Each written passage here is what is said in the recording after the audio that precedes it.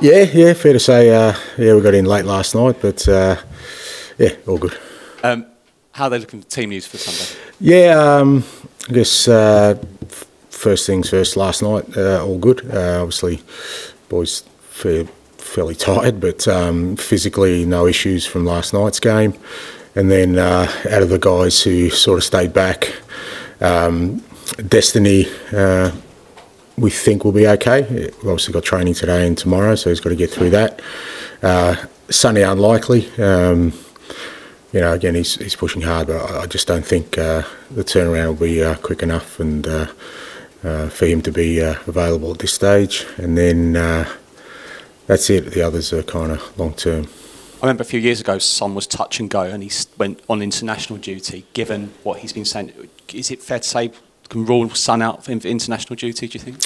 Well, yeah. I mean, if he doesn't play for us, you know, and like I said, it's not like he's close. Then it makes sense. But you know, again, we always have to be mindful. International duty, national teams take over. Yeah. They're the custodians of their players, but we've given them all their medical information. They understand, and they're understanding, and Sonny knows the situation. I'm sure you're absolutely delighted for Dom Solanke to make the England squad. In terms of James Maddison, who's had a really good start as well, you're former international manager yourself, and he's an emotional guy, and he speaks so well. What have you said, or what will you say to him? Because I'm sure he'll be disappointed. Yeah, look, I'm sure he's disappointed, but you know that at the same time he's playing well. So you know it's not. Sometimes that's all you can do, and you know these things come along at times. It's not always perfect in your career, and there are situations and circumstances that don't mean you don't always get what you want, but it shouldn't deter or detract from everything else you're doing. So he's playing really well for us. I think he's been outstanding all year. He's making an impact in every game he plays. He's a really important part of our midfield setup, and if he continues to do that, I'm sure he'll get selected again. But yeah, you can't just sort of put everything in one basket of just being disappointed because you have missed out. Like I said, that shouldn't have any effect on him and the way he's playing, because he's been brilliant for us. 50 games in charge of Spurs last night, flown by. Where do you see the Spurs in 100 games under your management? Well, many wouldn't have said I'd make 50, mate, even when I was on about 46. So, look, it's obviously, as managers, there's always a kind of ticking clock against our tenure at all times. So anytime you reach a sort of milestone, it's always, I guess, an indication of people still believe in what you're trying to do. So it has flown by, to be fair. It's obviously 15, 16 months, 50 games, but enjoyed every one of them. And yeah, hopefully next 50 are, ones where we can make a real impact. Thanks, Max. Hi, Ange. Hey. Great way to mark 50 games with Tottenham's best winning run for 3.5 years. How close to the desired level is your team right now? Well, it's always kind of a shifting sort of measurement for us, or scale, in that every time you go on sort of any consistent run of form, and I think we've been consistent all year. Obviously, the results in the last 5 games have got the rewards for the performance, but that always kind of makes you even more eager to keep pushing on and get better and see what level we can reach. I still think we're a developing side. We're still very much a young side. The squad's still, developing together, which suggests whatever markers we set at the moment, we should be able to exceed. But there's no doubt when you win games, like I said, we have in recent times, that belief and I guess that energy just accelerates, and the key to that is to keep it going. You don't want to let it go. You want to work as hard as we have so far to keep this sort of momentum going. Looking ahead to Brighton, just wanted to ask you about Fabian Herzler, 31 years old, younger than most people in this room. What do you make of the job he's done at Brighton? How impressive has he been? Yeah, great. I mean, he's 31. It's crazy, but I think that's about the age I started, albeit at not this level. Yeah, really impressive. He, you know, when he was coaching St Paul, he coached Jackson Irvine, who I had the Socceroos. He's a great player, but a fantastic person as well. And he actually reached out to us and said, "Fabian's, you know, likes what you're doing. Can he come pay a visit?" He came and spent a day with us last year, and he asked a hell of a lot of questions, and I gave him too many answers, that's for sure. If I'd have known he'd been Brighton manager, but you could tell he's just a real student of the game. You know, wanted as much knowledge. He was already sort of a senior manager, and you know, he got them promoted last year, so he was already doing a good job. But he was that. You could tell when somebody's got that sort of curiosity, and I think that's the key for all managers. I think, especially young ones, is you got to maintain that. You know, it can get sucked out of you at times because you when you get into the battle of, and particularly at this level of dealing with, you know, one crisis or another, you can forget that, you know, it's that curiosity to always, you know, find out more information. I think if he maintains that, you know, he'll be an outstanding manager. But he's done well. Look, it's probably a perfect fit for him because I think Brighton are a fantastic club. They're careful about who they put in as manager. There's usually an alignment there, which I wonder sometimes with other clubs whether they even think about that stuff. So he's in a great place. Do you remember any of the questions he asked you? What was the he best asked question? a lot. Yeah, no, I actually palmed him off at one stage because he was asking me too many, so I gave him to the other coaches. But look, he was just inquisitive about everything. You know, obviously, like I said, he was already a senior manager. He was doing a good job, but the fact that he still wanted to ask, and obviously had observed us, and I'm sure other clubs as well. It wasn't just us, but it made a real impression on everyone. Last trip to the Amex was one to forget for Tottenham. What did you learn from the defeat that day? Yeah, it was a curious one because we again, it was one of those periods where we were a bit disrupted in terms of, you know, player availability and stuff. But we started the game really poorly, really open, and then by the end of it could have ended up 4-4, you know, 5-4. But we didn't handle the occasion well, particularly early in the game. But you know, it was kind of indicative of our season where there was some good stuff in there that got overshadowed by, you know, stuff that, you know, we really struggled with at times last year, just in terms of our consistency of performance. So, you know, so far the away games we've had this year, we've played really well. I mean, Leicester we should have won. Newcastle thought we played really well but didn't win. You know, obviously, Man U we played well there. So we're handling, you know, even last night playing away from home in Europe, I think we're handling those situations better. So we're going to have to on the weekend too. Thanks. Hi, Ange, how are you? I'm good, mate. Dominic Solanke's England call-up. Are you firstly surprised it's taken so long since his last international call-up to be called back into the England squad? And secondly, how much is it vindication of the hard work you and he had put in at the beginning of the season? Well, I don't know, surprised. I mean, like I said, with Dom, he's had to work awfully hard in his career, and it's a salient point to all young players that, you know, the trajectory doesn't always, you know, go in sort of a linear fashion where he started at big clubs. He was obviously, you know, he was a youth international. He was, you know, he obviously made an impact, but just for one reason or another, it didn't get started, but it didn't deter him. You know, he went to Bournemouth and he worked awfully hard and, you know, had a year in the Championship. So there was, you know, I think there's reasons why he wasn't selected. Certainly his last, you know, 13, 14 months in terms of his goal output, even before that, especially last year in the Premier League, got him into the frame even for the Euros. He was probably really close to getting selected there, and it's all down to him, mate. I've had him for a month. I've got zero to do with his achievements to get into the England team. It's to do with him, and even the way he's handled his move here. You know, big club again for him. You know, obviously big expectations, and unfortunately got injury, but since he's been back from that injury, he's been brilliant for us in all aspects, and credit to him. But more exciting for me is I know there's a hell of a lot more to come. I can tap into your experience at international level with footballers. Before the last gathering, international break, under 21 level, Unai Emery was a bit critical that Morgan Rogers was playing for the under 21s, questioning what he would learn from that. You've got Archie Gray in the under 21s this time round. You had him last time as well. What what do players like Archie learn from playing youth football with their countries?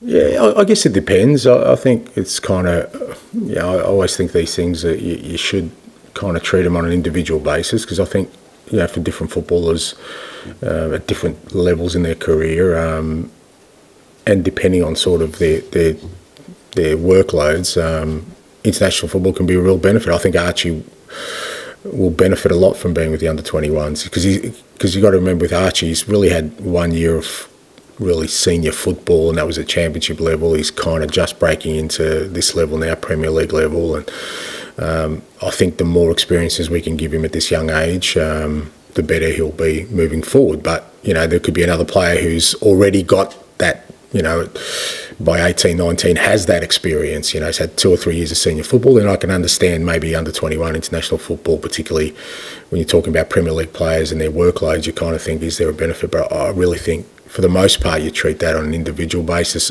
I'm always an advocate for international football because I've seen how much it helps young players develop. But again, you've always got to sort of measure that against kind of where they're at in their club situation. And finally, 4 teenagers started for you last night. I don't know, you didn't like the Ange.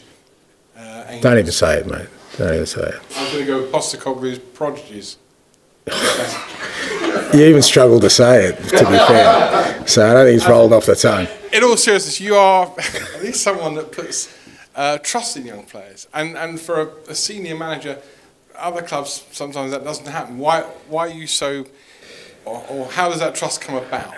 Well, I mean, look, I think it's, I think most managers would like, if they've got talented youngsters, to use them. But I just think for us, where we are in terms of as a club, I think it's really important for what we're trying to build. Like I said, I've always felt that clubs that have sustainable success have a real strong underpinning of young players who grow with the team, so that invariably over a course of time players move on, and when you're looking for replacements, they're already here, and whether that's guys who are, club trained, like particularly say Mikey, Will's had a couple of years with us, or we bringing them in. I think I said last night, the ones we bring in, like we worked really hard to get Archie and Lucas to our club.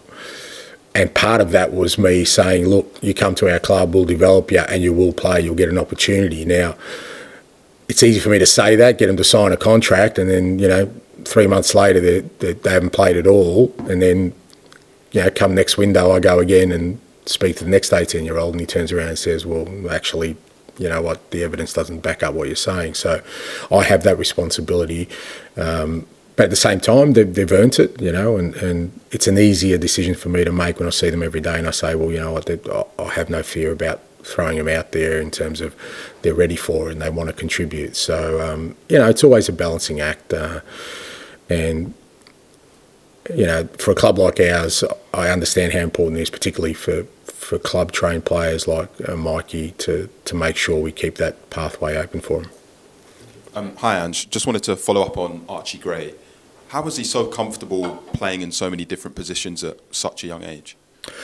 Well, he's got no choice because I'm putting him there, and that's part of kind of his development. But look, he's obviously, look, it probably helps he comes from a footballing family. He's probably been exposed to football from the moment he was born, so I think he understands the game, and he understands, he takes information really well. He's trading, he's constantly looking for more and more information, which helps. And then he's just got a great temperament. He seems to take things in his stride and not let it affect him. I said last night, played him in 2 different positions. Probably both aren't the least preferred for him. He's played sort of right full back and midfield, but made him at left centre back and left back last night. So and I thought he did brilliantly again. So, but I'm not going to just put him at different positions. It's at the moment we're using him where we need him, and I think hopefully that gives him confidence in that's how much I trust him. But eventually, we'll settle him into an area. But him playing at the moment, he's played an FA Cup, Carabao Cup game away. He's played 2 European games. He's had exposure in the Premier League already in the sort of first 10 games of his Tottenham career. I think it's great for us. You spoke about Hürzeler visiting the training ground and picking your brains, etc. Do you find it quite beneficial as well when these coaches speak to you because you get to share ideas with them? Yeah, absolutely. We've had quite a number come through. I've always been open to it. I just don't think there's any real secrets in football. I think for the most part everything you need to know is kind of out there. But I enjoy it. I think it's good for my staff to be exposed to it as well, because again, you know, football can become fairly insular. We all talk about trying to block the outside noise, so whatever noise you do get in becomes really important. So I think having, you know, we've had guys from, you know, all sorts of football clubs, different nationalities from different sports come in and spend a day with us, and I always enjoy it, and I think it works both ways. I'll finish this section with George, please. Angelo, when the managers often talk about a rebuild, they sort of talk about suffering and going through a bit of pain. And I just wondered, the way you finished last season compared to the way you started this season, do you think you're almost possibly through that pain now and the good times are coming? What's the date? I reckon it was about 14 days ago that didn't feel like that. It felt like there was still a lot of suffering, it seemed. It's just the way of the football world that it's a very, very fine line to what people's perception of how you're going is, you know, and that's why you can't let that be your guide. You just can't, not in today's world. It doesn't mean you ignore everything, because, you know, there's some probably astute observations as to how we're going, and you need to address that. Some of that's around sort of whatever measurements we use to map our progress, or, you know, what some people see is important to us. But ultimately, you've got to rely on something else other than where the spotlight is at the moment. And, you know, it didn't feel like that long ago that people were questioning everything I was doing, and nothing's changed 14 days later, except for the results. But for me, even before that, I could see that the measurements we're looking for, we started the season well. You know, there was some real growth in us. But it's not going to be a smooth road. You know, we're not at that stage of being a team where things are just going to sort of, you know, click all the time. We're still going to go through some, like you said, suffering or challenges. But that's important. You need to do that. Otherwise, you're never going to know how you're going to handle it. And I think so far we've handled it well. One player who seems to be flourishing is Dejan Kulusevski. Can you just talk about how his sort of role has evolved in the team and the way you're playing him, and just basically what's led to his good run of form this season?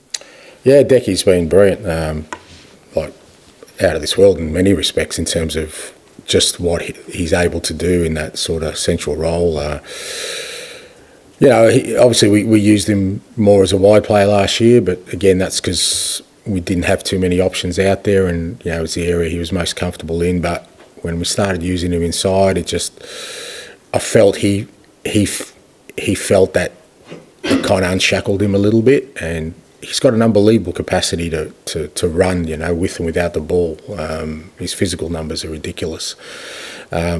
And he has the quality to hurt teams with that. So, you know, I think at times maybe playing out wide, he felt a bit suppressed, because especially in our system, there's a lot of times where you've got to hold your position and just do the thing for the team but not be involved. And he's the kind of player who wants to be involved. So obviously when, you know, we brought a couple of wide players in this year, you know, I really sort of thought, you know, let's go with him inside. Obviously pre-season played him as a 9 because we didn't have a 9, and even there he made an impact. And the beauty of Decky is I think he's sort of just getting started, you know. He's really, I think he enjoys the role. I think he can make a massive impact, and it just adds a different dimension to us because there isn't many players like him. And I know you joked about Fabian Herzler asking too many questions, but in all seriousness, if you knew he was going to be a Premier League manager this season, would you have still invited him into the training ground last season? Yes, mate, I would. I think there's nothing wrong with being a nice person. Like I said, you know, it's, you know, if somebody comes and knocks on your door and wants a cup of tea, and, you know, you kind of, as a kindred spirit, you let him in your house, mate. It's all right. He's not going to take the furniture or steal the cutlery. You kind of trust that. So, yes, I would have let him in, mate. No problem.